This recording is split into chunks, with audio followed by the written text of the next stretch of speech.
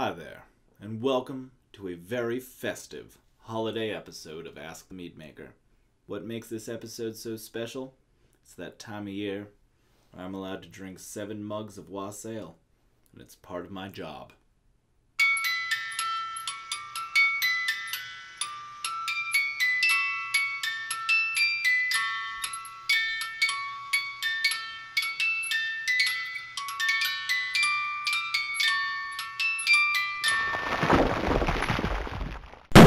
Welcome to Ask the Meadmaker, where I, Ricky the Meadmaker, answer your questions about mead making, mead drinking, mead brewing, and really any question you're willing to send to me. The first question I got this week came in person from a gentleman who visited the Meadery named Josh. He's a huge fan of these videos, and he wanted to know if there's an official Ricky the Meadmaker fan club.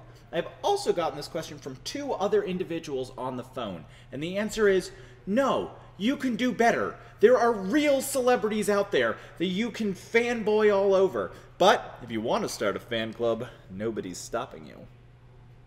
Another professional mead maker sent me both a follow-up and a question this week. We'll do the follow-up first. In response to, can mead kill houseplants? Yes. Mead can kill your plants. I don't know the science behind it, but I made a pomegranate mead, and through my ancestors' cut, the leftovers from racking, between my lemongrass bush and my blueberry, and they are both dead. So, counterexamples. Now on to Chris's question. His question was a braggot, which I talked about a few episodes ago. Is it, technically, government regulations aside, a honey beer or a hopped mead? I would say neither. Since it has more than 51% honey, it is not a beer, and I don't put any hops in mine. Grenfell Meadery just released Menaze on Lees, and I want to show you the improper and proper way to mix in the lees. Now, to drink Menaze on Lees, you want to get the lees up into solution. So one way to do it is like this. Wait until the bottle is cloudy. Why can't we ever have Rebecca do this?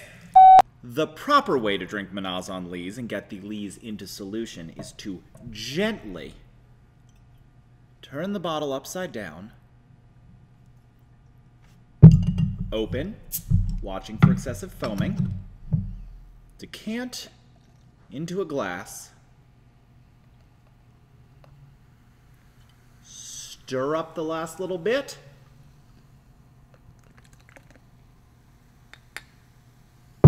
and enjoy. Our next 2 questions come from Kyle D. First, he wanted to know if I've ever brewed a metheglin, which is a spiced mead, and the answer is yes. I'm drinking it right now. Our winter warmer and our autumn spice are both metheglins. Next, Kyle had a recipe question. He wanted to brew with 1/3 birch sap to water to honey and wanted to know if we at Grenfell thought this was a good idea. So far as we know, it's a fine idea. Brew it up. If it's terrible, we will amend our views on the subject.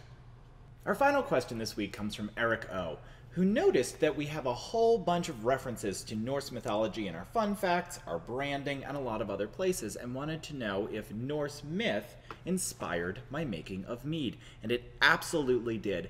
I actually really first learned about mead while studying abroad in Denmark, and my fascination with it has never waned.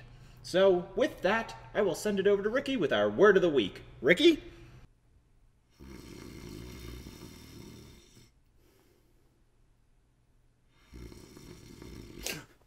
What? Well,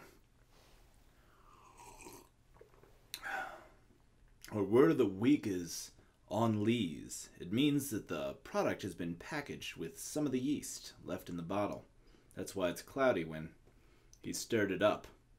Thank you for joining us for this very special Ask the Meadmaker. Keep sending your questions, and we'll get to them next week.